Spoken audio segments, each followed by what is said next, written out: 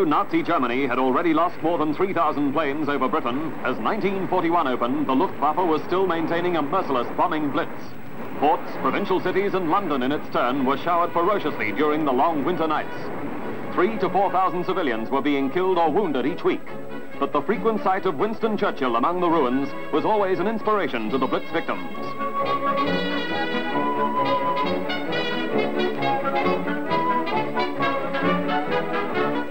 With England tottering under the German assaults, the entry of Italy into the war in June 1940 transformed the Middle East from a training ground into a theater of active operations against large Italian armies in Libya and Abyssinia.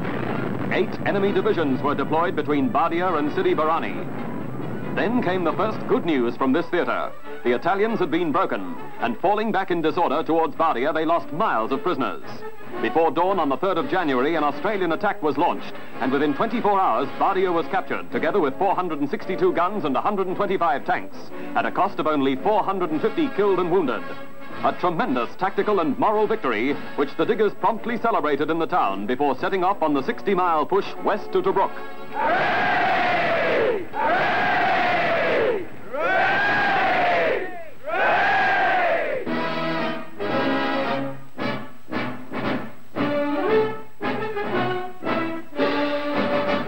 On his way to London to confer with Winston Churchill, Prime Minister Robert Menzies was given a VIP welcome by the diggers on the Libyan front and hosted by General Blamey. Surely there's never been a stranger setting for a surf carnival than this one, staged on the beach at Gaza, in the heart of the Middle East war zone. More than 2,000 soldiers, members of surf clubs scattered around the coast from Queensland to Western Australia, took part in this unique march past. But the blue Mediterranean could not provide a real surf. Nevertheless, a welcome break from the monotonous grind of army training. Yes, all you need in any part of the world is some sand, some salt water, and a bunch of Aussies, and you've got a surf carnival.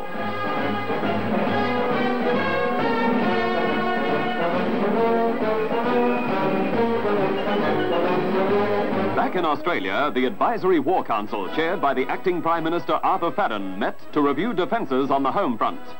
John Curtin was there as Labour leader, Billy Hughes as Minister for the Navy, Beazley and Spender.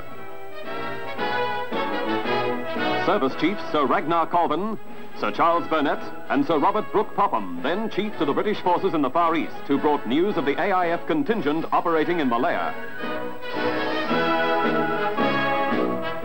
A landslide victory for Labour in the New South Wales elections placed the 49-year-old Redfern Boilermaker William McKell in the position of Premier after 25 years in the State Parliament.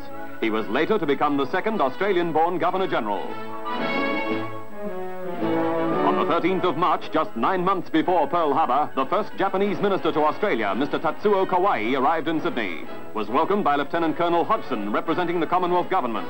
And in his initial speech that day, Honourable Diplomat said, "I see no reason why peace should not prevail in the Pacific."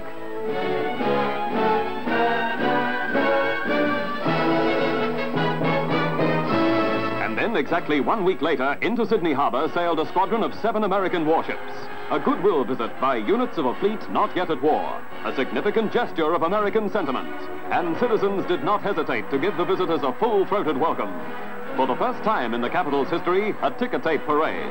More than 500,000 Sydneysiders joined in a tumultuous expression of appreciation of President Roosevelt's promise of support of the Empire through the Lend-Lease Act. A memorable march.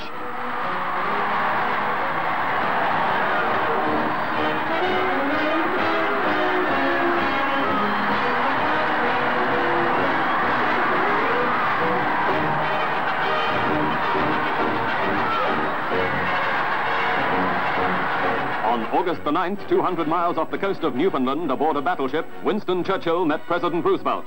An extraordinary top-secret rendezvous, which was to be known later as the Atlantic Conference. A conference to formulate an American warning to be given to Japan 10 days later against any further encroachment in the Southwest Pacific. A warning which was to go unheeded by a nation geared for war and imbued with a determined policy of military domination of surrounding countries.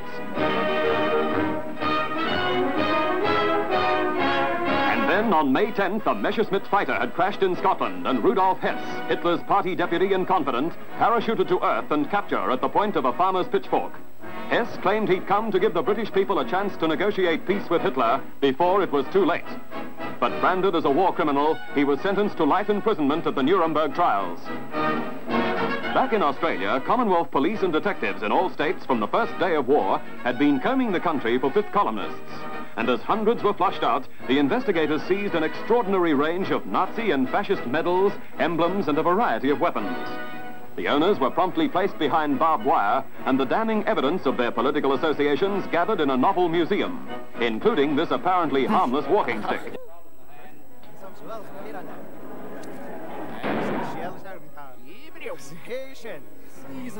To meet the need for more cargo ships, a program was prepared for the building of 60 merchant ships at Cockatoo Dockyard in Sydney. Prime Minister Menzies, with Dame Patty watching, tapped in a rivet to mark the laying of the keel of the first 9,000-tonner. The first step in a rush shipbuilding plan, which was to employ more than 15,000 men before the end of the year. Hundreds of skilled tradesmen were engaged in the production of anti-aircraft guns. A mere 1,500 tons pressure coaxed the barrels into shape. Lathes reduced the parts to the finest mathematical precision, and the finished article just 10 months from blueprint to test firing. An unbelievable achievement.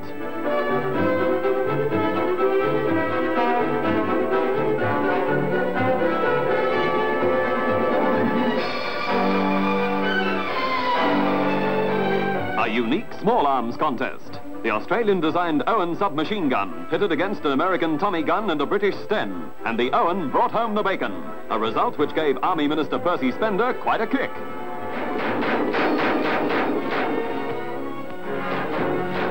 In Queensland, the sizzling question was how to land the bacon, fresh and edible among the troops overseas. And this is how they sidestepped refrigeration.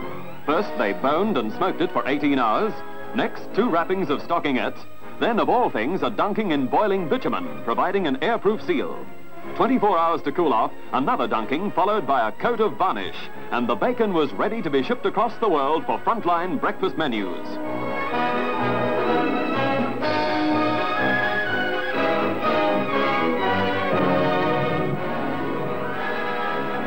After Benghazi had fallen, General Wavell ordered a large force to Greece to meet a probable invasion by the German army then in Romania.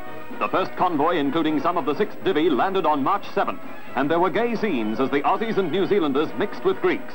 But this peaceful, happy atmosphere was short-lived.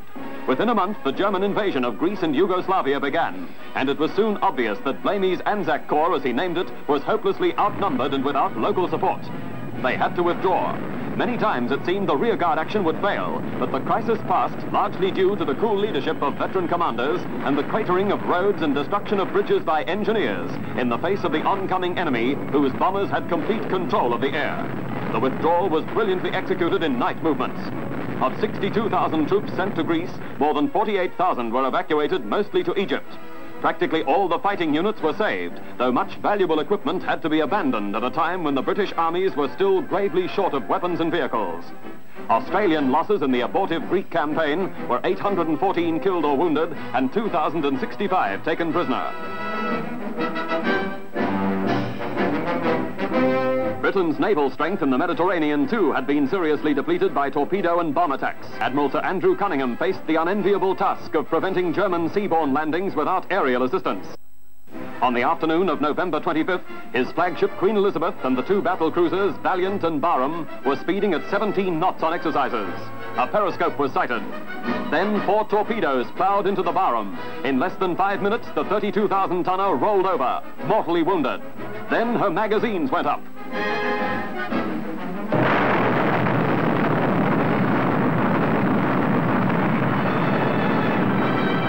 A self-inflicted coup de grace, snuffing out the lives of 850 of the old Warriors crew of 1,200 on November 25th, 1941.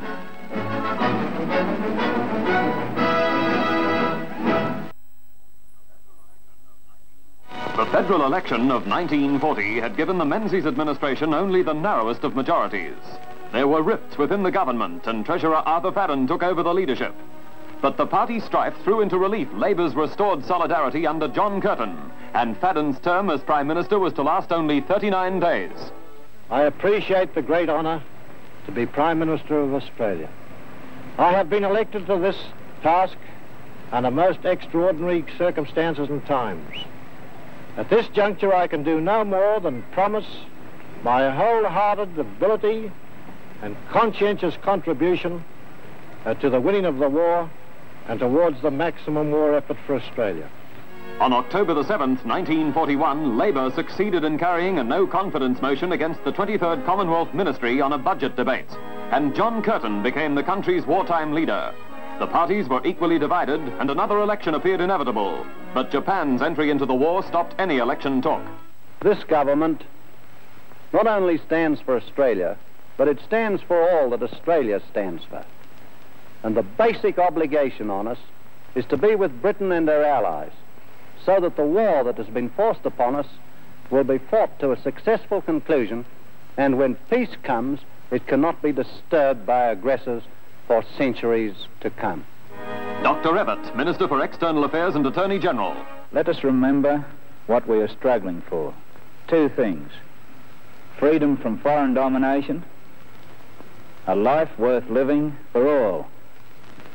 But this political change did not interfere with Australia's support for the Empire Air Training Scheme, by which we'd undertaken to provide 10,000 pilots, navigators and gunners each year for service with the RAF.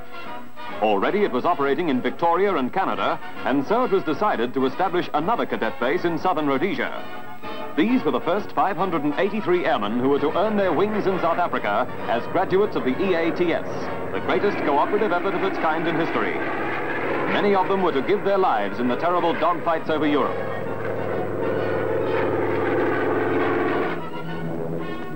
After almost a year of incessant, nerve-wracking bombing raids, many cities and towns had been reduced almost to rubble. Many people had lost their lives, with thousands homeless. Food and clothing were desperately needed. And so was born in America the Bundles for Britain campaign, a scheme which was to be followed up throughout the British Empire. It spread like wildfire throughout Australia, and in no time an army of volunteer workers was engaged in gathering, repairing and remaking all manner of clothing to fit all ages. There was no time for fancy packaging, as space on ships was at a premium. So wool presses were used to bale the thousands of garments, a spontaneous response by Australians to ease the desperate plight of blitzed Britons on the other side of the world.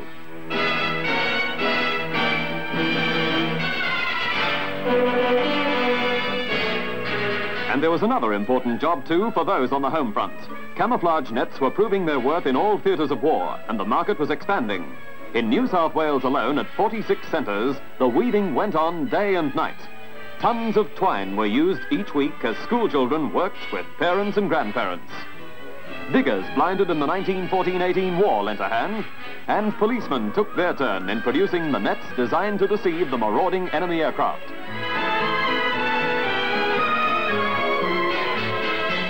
And the scrap metal business boomed. Scouts and Cubs, boys and girls, formed a tireless unpaid army, gathering an amazing array of utensils. Pots and pans, aluminium, in fact anything at all that could be melted down to feed the furnaces.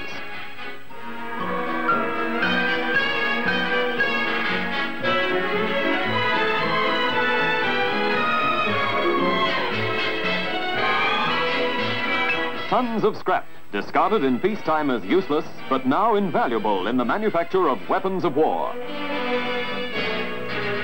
Another sign of the times. At Canley Vale, Mrs. Campbell Cowie established this unusual dog's home. All her guests belonged to servicemen. It was her contribution to the war effort. Loving care for pets whose masters were in uniform.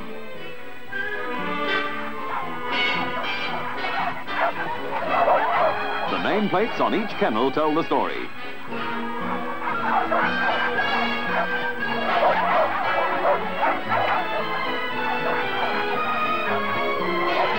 Wherever there's a war, there are wounded, and wounded need splints and other appliances. This was a paper war with a twist and a rip. Paste, paper and patience were the ingredients used to produce these papier-mâché utensils, molded into many shapes and sizes to augment the hopelessly inadequate supplies of metal and wooden equipment. Extremely light yet extraordinarily strong, these articles help to restore many a damaged limb. Made from waste paper that did not go to waste.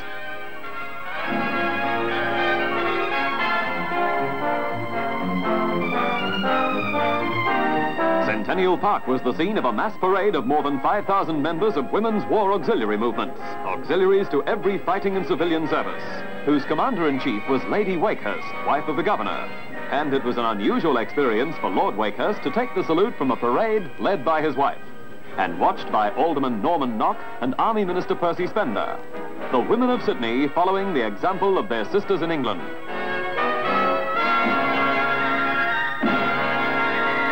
The Battle of the Year on the home front was staged at Sydney Stadium on the 13th of January, when a packed house saw Ron Richards swap punches with an American middleweight, Carmen Barth, sporting the striped trunks. 8 months earlier in the same arena, Richards had gained a close points decision over the visitor, and fans had been waiting eagerly for the return contest. Between the fights, Richards had defended his Empire and Australian middleweight title against Fred Henneberry, and had won the Australian heavyweight belt from Max Rayner. Barth, a colourful and popular personality, was a worthy opponent for the dusky, husky local champ. Barth won the middleweight gold medal for America at the 1932 Los Angeles Olympic Games, and had gone on to world rating in the professional ranks.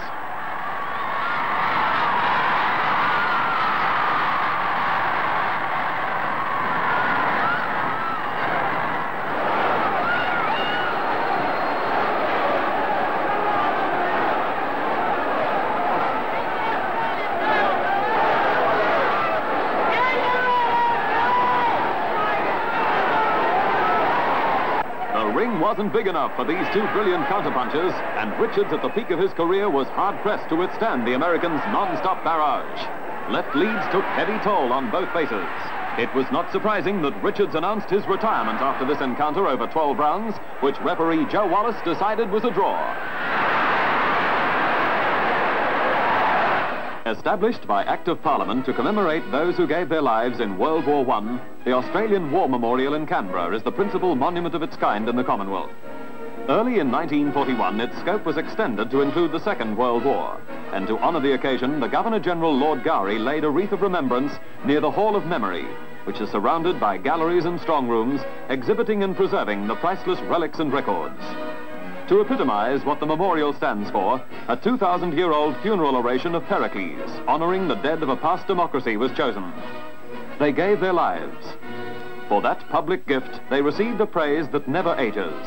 A tomb most glorious in which their fame survives, to be remembered forever when occasion comes for word or deed.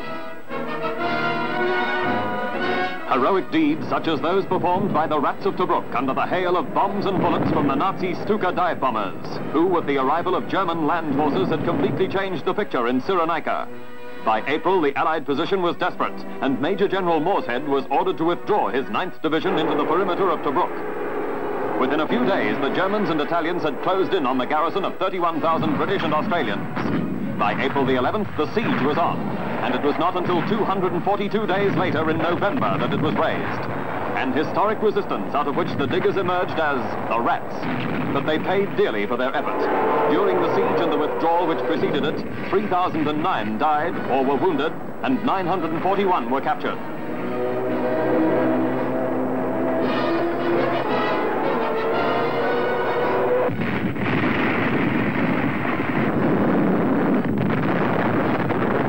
Back home came Grafton-born Lieutenant General Ivan Mackay to be knighted for his Middle East leadership and to take command of the land forces in Australia, comprising 1 AIF armoured division with practically no tanks and 7 militia divisions inadequately trained and equipped.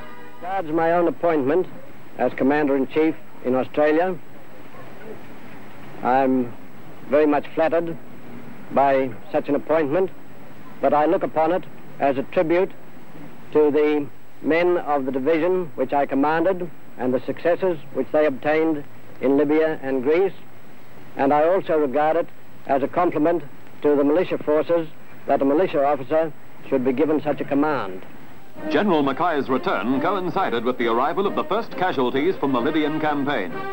From the hospital ship Orangi, a peacetime luxury liner donated by the Netherlands government, the young veterans of desert warfare were taken to hospital by car.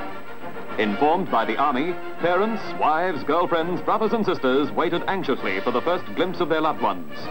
In both Melbourne and Sydney, crowds of more than 100,000 lined the streets to pay homage to those who'd escaped with their lives in bitter clashes with the Italians and Germans.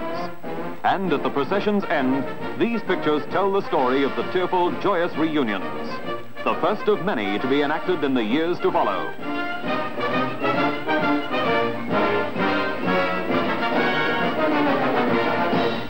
On November the 11th, 37th anniversary of the end of World War I, General Blamey was met by the Chief of Staff, General Sturdy, on his return from the Middle East to become commander of the Allied land forces in the Southwest Pacific. A significant indication of the approach of war to our shores, emphasized a week later by the landing at Fremantle of survivors of the German raider Cormoran. They solved the mystery of the disappearance of HMAS Sydney. 300 miles off the West Australian coast, the two ships had engaged simultaneously at point-blank range. Each was set on fire. Cormoran was quickly abandoned, exploded and sank, and from their lifeboats at nightfall, the Germans caught the last glimpse of the Sydney, blazing from stem to stern, and to disappear with all hands and without trace. Meanwhile, negotiations between Japan and America had reached a deadlock. General Tojo sent Ambassador Kurusu to Washington to demand an easing of economic pressures.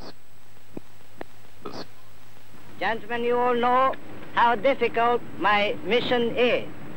But I'll do all I can to make it a successful one for the sake of two countries, Japan and the United States. But Washington rejected the move, and on December the 1st, Tojo told the Imperial Conference in Tokyo that it was time to strike from the Kuriles around to Burma. He pointed out that Japan's claims could not be obtained by diplomatic means, and therefore there was no alternative but to go to war. The date was fixed a week ahead, and simultaneously as Pearl Harbor was bombed, landings were made in Malaya and Hong Kong.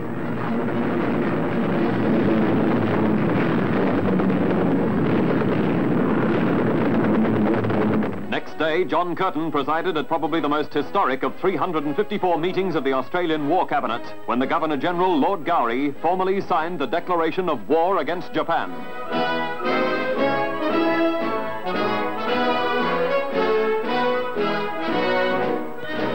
The immediate and inevitable sequel was a unanimous vote of endorsement of this grim decision, reflected in a pronounced surge of patriotic fervor throughout the continent.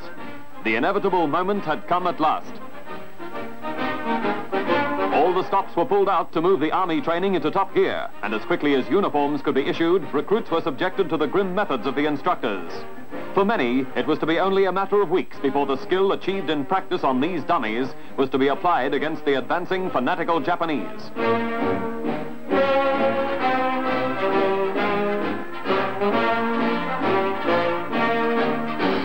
Across the Tasman, New Zealanders were also preparing. In direct contrast to the methods so successfully adopted in Palestine in the First World War, recent experience in the desert had proved the value of mechanized cavalry.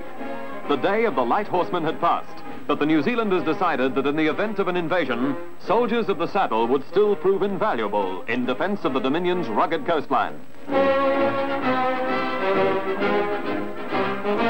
As the year drew to a close, in addition to maintaining 3 AIF divisions and substantial air and naval forces in the European and Middle East theaters, Australia had posted the 8th Division in Malaya under Major General Gordon Bennett.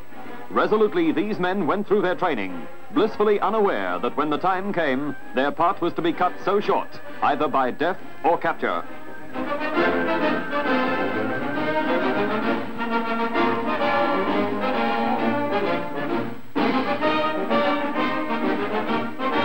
The RAAF was there too, but what a pitifully weak contingent. The Japs needed no heavy blows to achieve complete initial air supremacy. We had only 161 obsolete planes in Malaya to meet 620 modern machines of the 25th Imperial Japanese Army. The Commonwealth Department of Home Security was established and immediately set up the organization National Emergency Services. A civilian army of volunteers came into existence just in case the Japs reached our shores. Over 250,000 joined up throughout Australia. And so it was not long before stringent blackout rules were enforced around the coastal areas. Regulations which were not to be relaxed until September 1944. Slit trenches were dug in backyards, school grounds and parks. Surface shelters of concrete were built. Buildings were reinforced and sandbagged. Windows were taped or boarded up. When Japan struck, fire and aircraft spotting were added to the curriculum. The authorities realized that the city's greatest danger was from incendiaries, bombs that could be dealt with on the spot by properly trained personnel.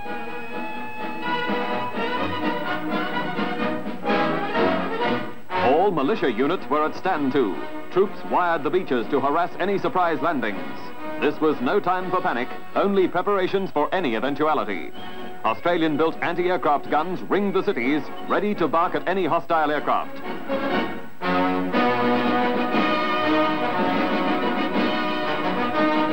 And still the flow of volunteers for the armed services continued. 400,000 Australians were in uniform, 100,000 were toiling around the clock in munition and aircraft factories and shipyards. 2,217,000 were on the Commonwealth payroll. One and all determined to subdue the ever-growing threat of invasion to their homeland at the close of 1941. A year to remember.